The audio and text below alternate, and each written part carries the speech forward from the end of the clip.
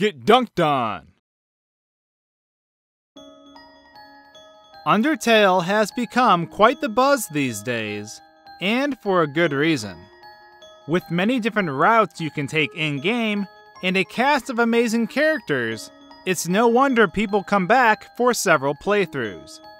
Typically, if players traverse through the game without any prior knowledge, they end up at the neutral ending. They hack and slash at their foes like they normally would in a standard RPG, and then start to feel bad about their actions. Which isn't a bad thing at all, because it helps set the mindset for the next playthrough.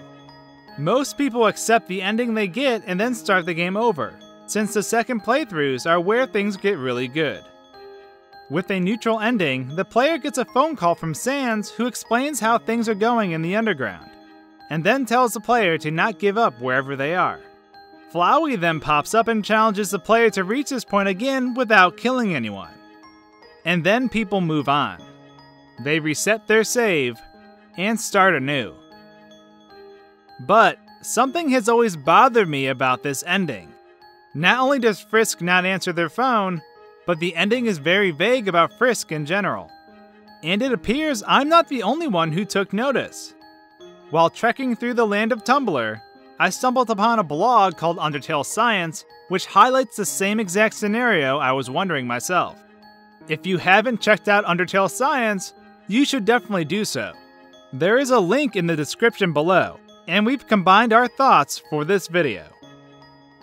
So, what is so bothersome about the neutral ending, you ask? Well, truthfully, Frisk should not have been able to make it through the barrier. It's impossible without the combination of both a human and monster soul.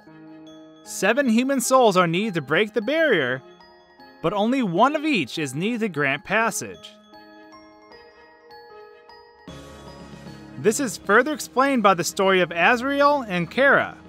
After they combined, they were able to return to the village from where Kara originated.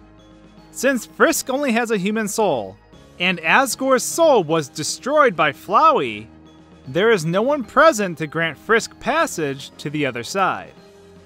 Regardless of what actions you take in the game, Asgore will always die during a neutral ending, even if you didn't kill anyone. Human souls also can't combine with other human souls either, as Alfie states in lab entry number 7. Since Flowey doesn't have a soul, and Asgore's soul is destroyed, even if the other human souls were still present, nothing could be done to pass the barrier since there are no monsters around to combine with. So if this is the case, what happened to Frisk? There is no way they could have overcome the barrier. We know that humans are able to fall through the barrier at Mount Ebott with ease. But leaving the barrier is the difficult part. In every neutral ending, it is stated that the barrier is still intact and separating the worlds. Regardless of sparing or slaying Flowey, the player wanders through a door and it's assumed they made it to the other side. But there is no proof that this actually happens. No one has heard from Frisk in quite some time, and it's assumed this is because they've become reintegrated with life on the surface. But what if Frisk never made it to the surface and died on the way out? Frisk always answers their cell phone when called. It never goes to voicemail. The fact that Sans called Frisk's phone is interesting as well, since if Frisk was beyond the barrier, then the phone call would have never connected and would go straight to voicemail. That may sound silly, but from some in-game evidence we can determine that cell phone and internet frequencies are blocked by the barrier. Alphys mentions that she can't wait until she can finally watch human anime online once she gets to the surface, as she watches her current anime via discs found in the garbage dump. If the internet and cell phone services were connected, then that means Undyne could have read anything she wanted about humans, or even contacted them. I also find it particularly interesting that Sans would make a phone call weeks later, knowing the barrier would stop the signal if Frisk was already on the other side.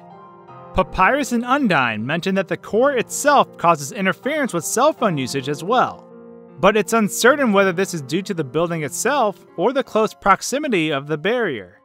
So this leads us to quite the conundrum, with a few different possibilities. 1. Frisk possibly died on the way out. 2. Frisk somehow made it through the barrier due to our limited knowledge of how it actually works. Or 3. We have a plot hole on our hands. Although a plot hole is possible, I have a hard time wrapping my head around it simply due to how well thought out everything in this game was. I can't write it off from the realm of possibilities though. If there's more to the barrier than we know, perhaps Kara had some involvement in either hindering or enabling Frisk's passage through it. Kara could also be another possibility for what happens to Frisk as well. Did Kara kill Frisk before they crossed the barrier?